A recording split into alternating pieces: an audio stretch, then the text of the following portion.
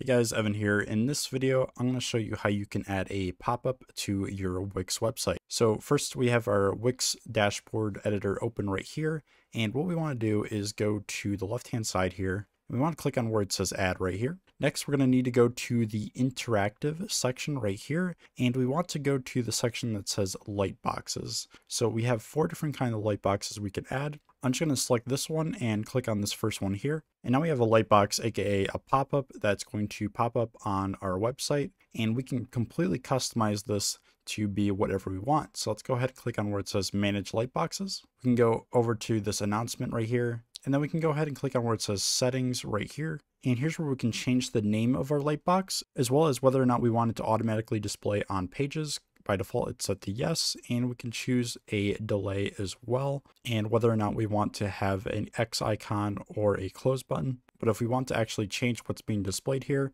we can go ahead and select whatever we want. Let's say we want to change this vector art. We can go ahead and click on it and click on where it says change vector art. And we can go ahead and add whatever vector art we want. We can search for something, or we can upload our own vector art if we want. If we want to change the text, we can go ahead and click on this and just modify the text to be whatever we want. We can go ahead and change the text size as well. And we can just modify how everything looks the way we want. We can also change the colors as well, like so. And we can also change the animation by clicking on the animated tab right here. And we can choose how we want this pop-up to show up on our website. But that is how you can add a pop-up to your Wix website. I hope this video helped you guys out. If it did, please leave a like. But that's going to do it for this video. Thanks so much for watching, and I hope this helped you out.